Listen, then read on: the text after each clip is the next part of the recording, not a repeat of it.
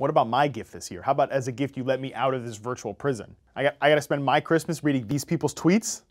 Fine. I'm going, fine.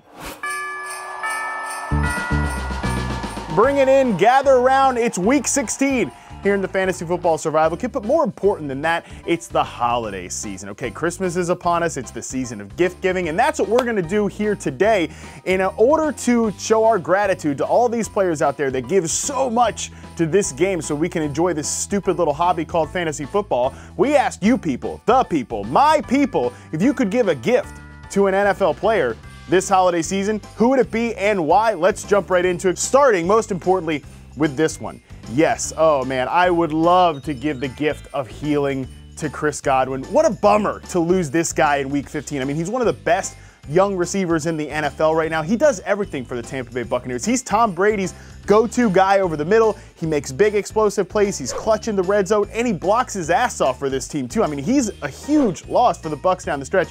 It was a huge loss on several of my fantasy teams as well. So yes, I'd love to give the gift of healing to Chris Godwin so that he can go into free agency, make all the money that he deserves, and get back and playing ball next year because I absolutely just love watching this guy. All right, next one up. Yeah, Michael, if anybody deserves the gift of a good offensive line, it's Najee Harris. I mean, unbelievable that this guy has been as good as he's been in fantasy this year and been as inefficient as he has been as a runner, all because mostly he's playing in a really bad ecosystem. I mean, Najee Harris, what a brutal finish last week.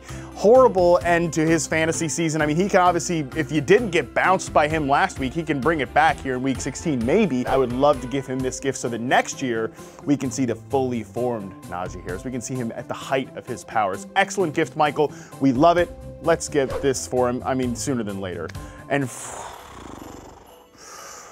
yeah, I would love to be able to give the gift of a time machine to Trevor Lawrence so that he can go back in time and not get drafted by the Jaguars. I mean, unbelievable. I know Urban Meyer has been fired. I know that it's like ancient history, or like they'd love it to be ancient history at this point, but what a failure. I mean, Jaguars, you got the thing. You got the golden goose, the one thing that everybody in the NFL wants, the young, transformative franchise quarterback, the guy who could be a potential once-in-a-generation prospect at that position, and you give him Urban Meyer, you basically waste the entire first year of his career. It's disgusting. And honestly, because the gift of a time machine, last I checked, those are not real. Those are impossible to give. I would love to give the gift of common frickin' sense to the Jacksonville Jaguars. You can't mess this up again, all right? It's on you. It's your duty to Trevor Lawrence, to your fans, to all the other players on your roster, and frankly, to the NFL community in general, not to screw this thing up. So, with that gift of common sense, you better go hire the right coach. You better build the right culture around him, because if you fail Trevor Lawrence, I don't think we can ever forgive you. Even in the holiday spirit here, I'm going to say we'll just never forgive you. We'll never let that one go. And let's stay on the theme of rookie quarterbacks here. For all the gifts we've talked about, the gift of healing for Chris Godwin, the offensive line thing for Najee Harris, certainly the time machine for Trevor Lawrence, all those are probably not going to happen.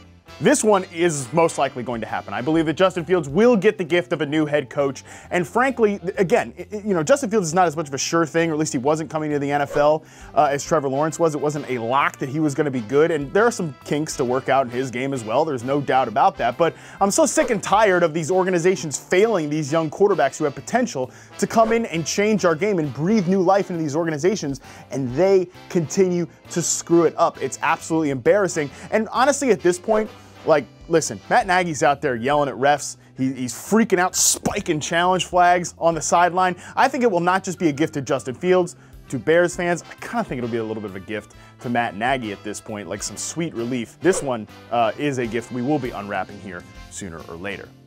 And now it's time for the worst tweet of the week. And I really don't want to be too hard on you here, Corey, because I appreciate the spirit of your suggestion. I appreciate the generosity that you're suggesting. You would love to go back in time and give J.K. Dobbins your knee after he tore his own ACL, couldn't even participate in this season. And there are a lot of people just like you out there, Corey, that were saying, CMC, take my hamstrings or whatever, like giving your body parts to these injured players. And again, I appreciate the spirit of this suggestion, but in practice, Corey, I'll admit, I don't know anything about you. All the other people out there, I don't know who you are, but I know you guys are not NFL players. I'm gonna go ahead and guess you're not premier athletes either.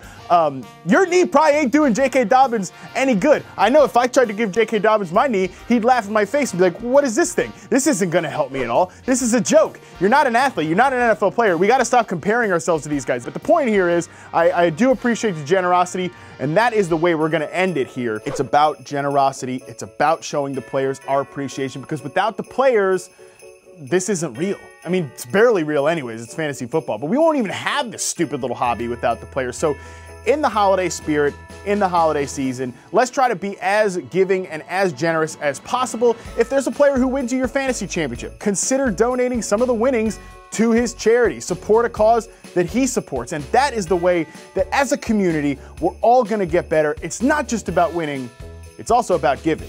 Try to be a good person here.